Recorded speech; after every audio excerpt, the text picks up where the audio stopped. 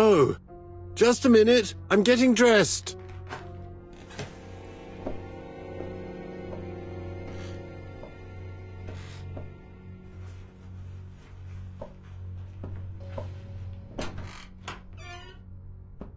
Mr. Cust, have you recently returned from Churston? Yes. Indeed I have. Have you seen the papers? And to think that you might have rubbed shoulders with the killer. Imagine that. Mr. Cust, are you all right? You don't seem well. My apologies. My throat is burning and my head feels heavy. It's ever since the war, you know. Since my injury, my head has never been the same.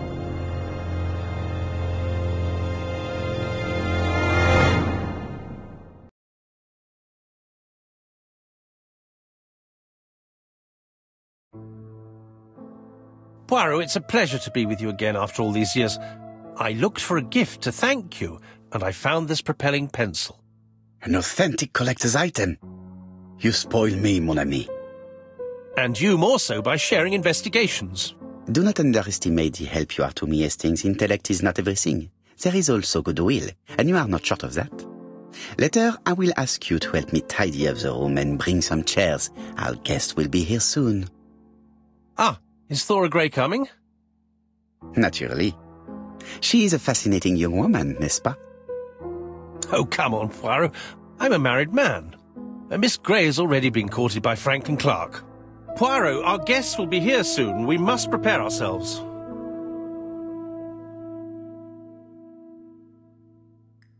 I should take advantage of the silence to examine them.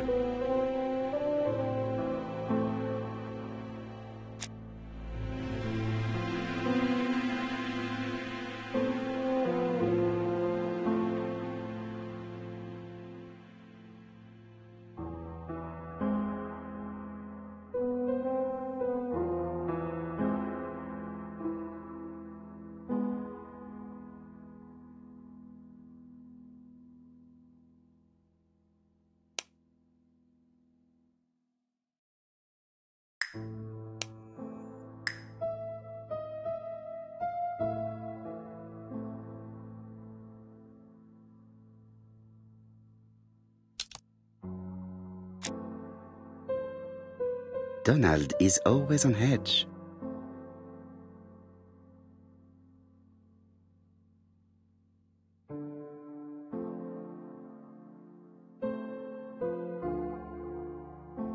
Donald Fraser is very nervous at the moment, even if he is trying hard to control himself.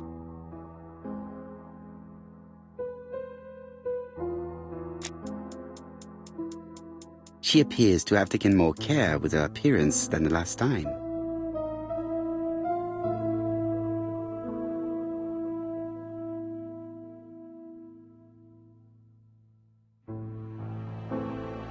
She's looking at Mr. Fraser out of the corner of her eye. Did she make herself beautiful for him?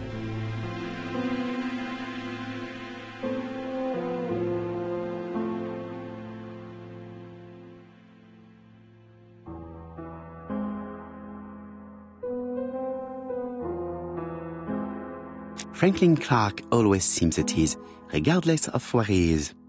Something that's unique to people who travel.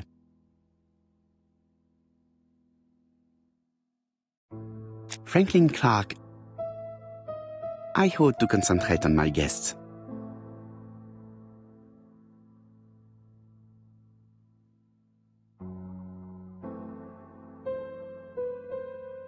The song says, "Sometimes I love a blonde who comes from Eden by way of Sweden. But I am not sure that this blonde is an angel. Sometimes I love a brunette, sometimes I love a blonde." That's what the song says. I wish to thank you all for coming. I wanted to bring everyone close to the victim's ear in order to unmask the murderer. Get to the point, Mr. Poirot. What do you want from us? You are an intelligent woman, Mademoiselle Barnard, and I'm sure that you have already understood my intentions. You think that if we put our heads together, we might come up with something new? I am convinced of it. What I ask is that you search your memories. The murderer must have left some trace. Yes, he must have prepared his crimes very carefully. Tout à fait. He did not get to Bexhill at midnight in order to strangle a young girl whose name by chance starts with P.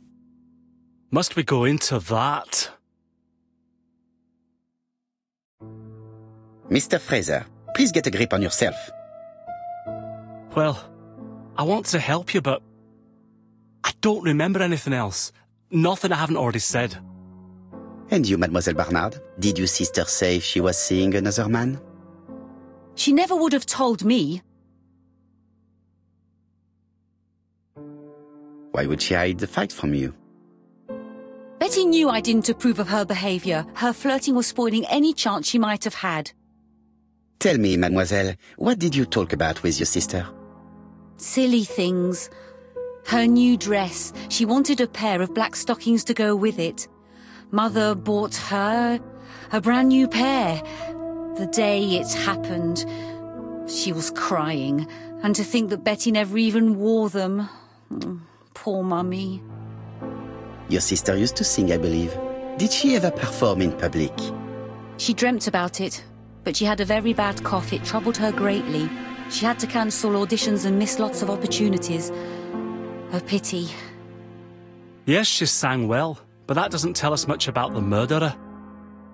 Qui sait? In any case, we now have enough information to draw up a relatively precise psychological profile. Let us now try and get our brain cells to work.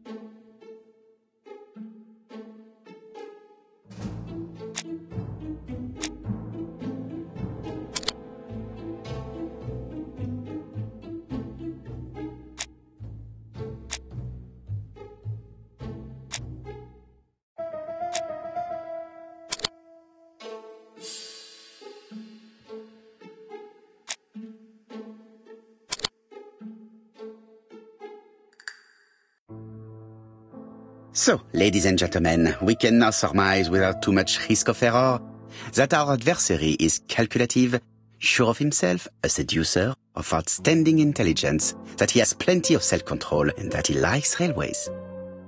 It's a good start. Other meetings may be necessary. I hope that you will be able to come back again. Well, it's just that... Well, Mademoiselle Drower, do you wish to help us or not? Oh, Mr. Poirot, don't be so harsh. It's normal that people helping with this inquiry should be reimbursed. Starting with you, Miss Drower. Please allow me to pay for your train tickets. Oh, sir, I cannot accept. But you must. Mademoiselle, I may not be rich, but my brother left a fortune which will be mine. Mr. Clark, that's very generous of you. Well, someone has to foot the bill. Mr. Poirot, would it be possible for you to come back to Devon? Lady Clark has expressed a wish to see you. We'll adjust her medicine so she'll not be too drowsy. But of course, I shall come the day after tomorrow if it is convenient. Thank you all for coming. We will meet again soon. The meeting was most fruitful. Really? Hastings, I believe now we have everything we need to find a common point between the victims. Now it is time for us to use our grey matter. Let us now try and get our brain cells to work.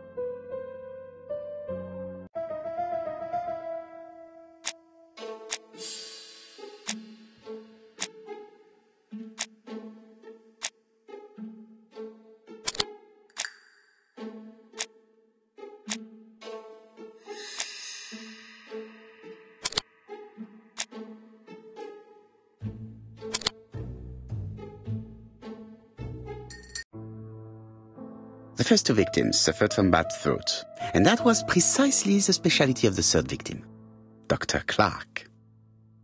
We have a lead. It would pay to take a closer look at the medical records of Dr. Clark's patients. We'll do so during our next visit to Churston. I will do it myself, mon ami. You must remain in London just in case ABC sends us another letter. Very well, as you wish.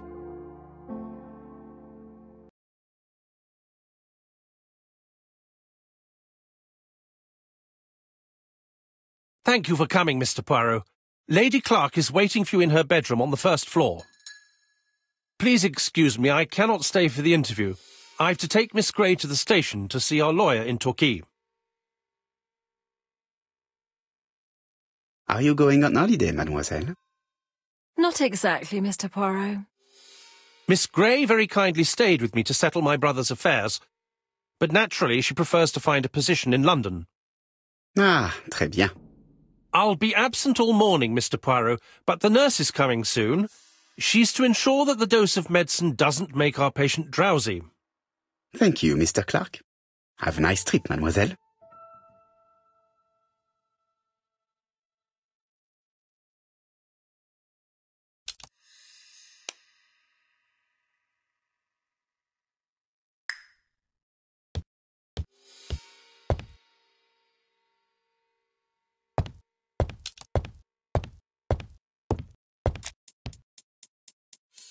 This poor woman is very ill.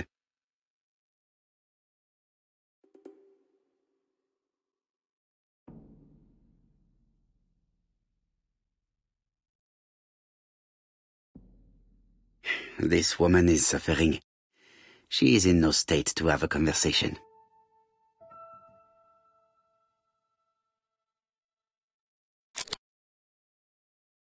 Mr. Poirot? My respects, madame. Thank you for coming. Thank you. Have you seen the nurse? She should have been here by now. Oh, I'm sorry. The telephone in the hall is ringing.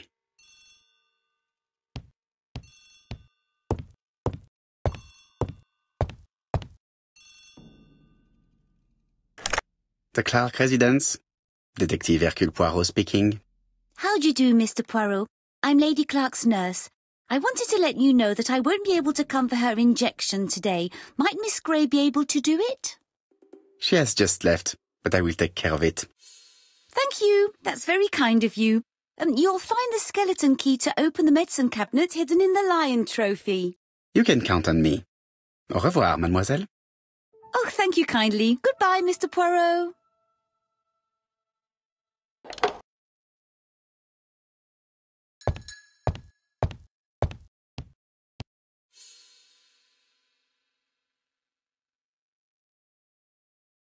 Here is the skeleton key.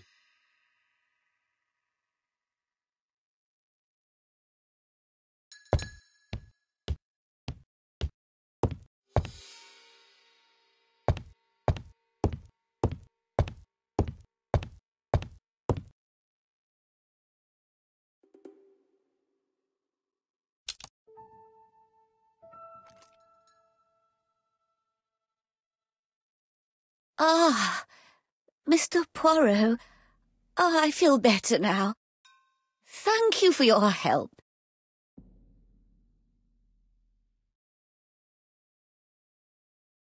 You asked for me, chère madame. Yes, yes, of course, I wish to speak with you. But what was it about? No doubt. You wish to talk to me about what happened to your husband?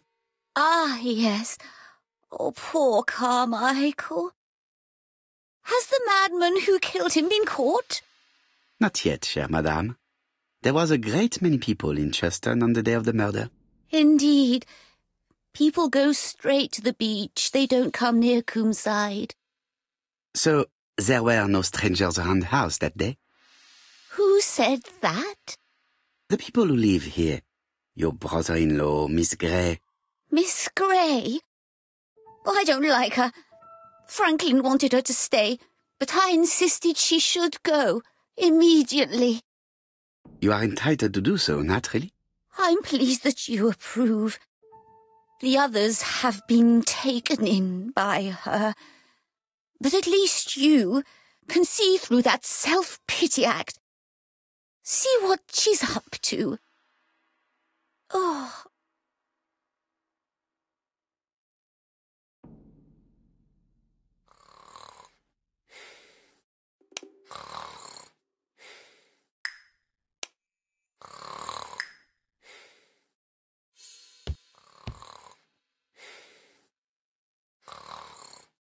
I've finished with this subject.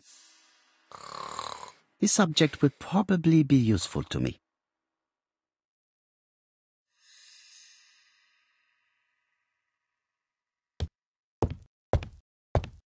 This subject would probably be useful to me.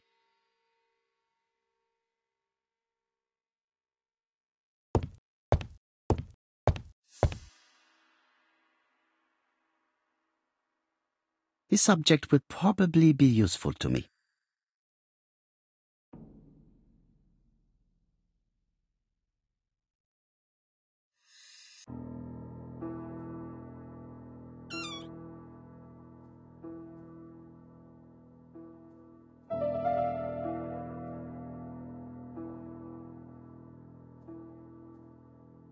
The mechanism appears to be broken.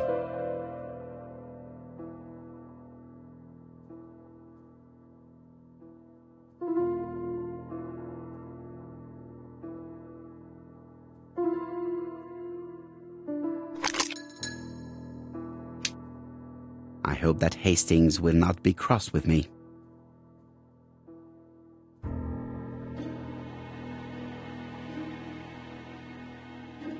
Does not make any sound.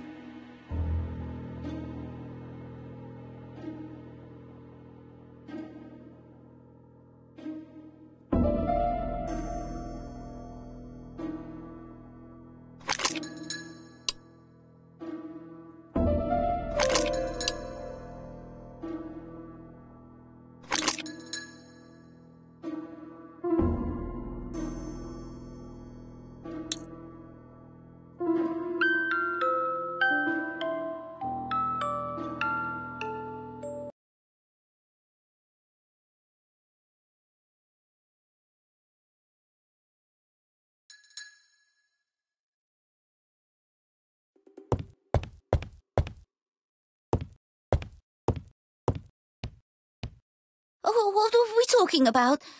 Ah, yes, Thora Grey. Oh, Carmichael had great esteem for her, but for me she was nothing but a hypocrite. You're probably right, madame. You have seen through her. I'm so pleased that I've convinced you.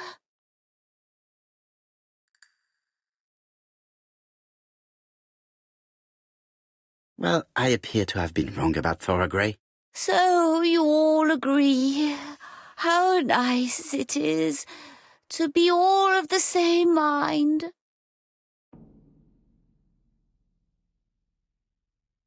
Miss Grey did look after you very well, though.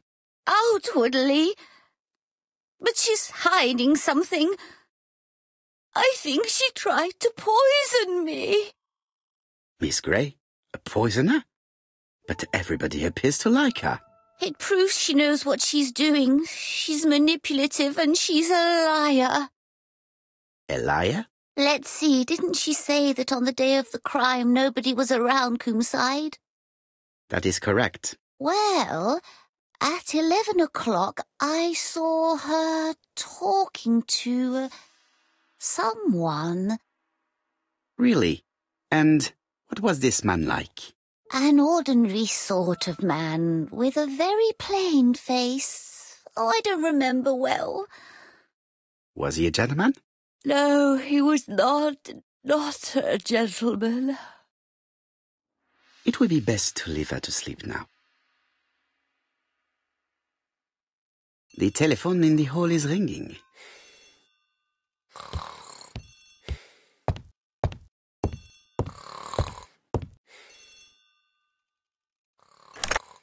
Hello? Poirot, is that you? Hastings here. Thank you for calling. Have you received a new letter from the murderer? No, thank goodness. How are things in Churston? I questioned Lady Clark, but I will not leave until I have examined everything of interest to me here. Fortunately, Franklin is absent, and I have a skeleton key. Have you seen Thora Grey again? Briefly. But rest assured, I intend to summon her to London soon. She's a fascinating girl. But secretive. I would like to ask her a few questions. Poirot, she wouldn't hurt a fly. Each to his own, my friend. Yours are pretty often mine old ladies that have the maladies. Poirot, are you mocking me? No ill intended, rest assured. À bientôt, mon ami.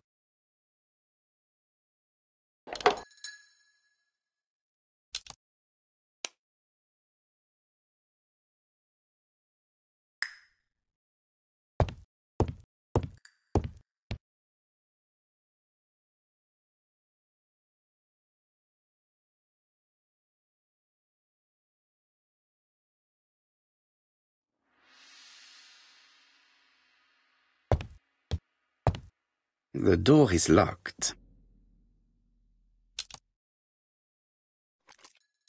This unit contains the medical records for Sir Carmichael Clark's patients. Let us study them closely and see if there are any familiar names. No dust on the records from A to D. They've been handled recently. No known names. Disappointing. Lots of dust. The records from E to Z have not been touched for years. No known names. Disappointing.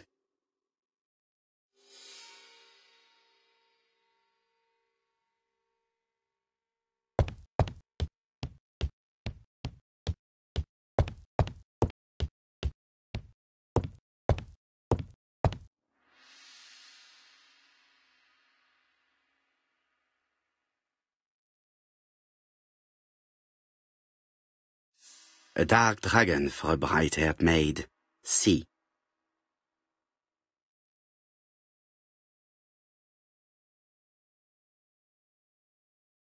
I've already seen similar daggers.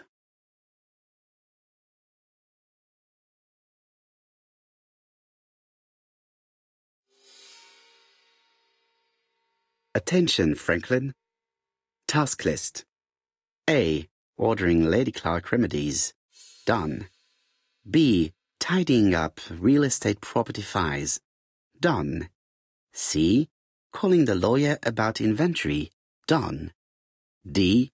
Update the tenant farmer list. Done. E. Update land rent accounting. Done. F. Ordering a restock of arsenic. Done. P.S. I have left on the living room table some of my things I don't want to keep. The locket and the dagger. I am sure you know why. Thora.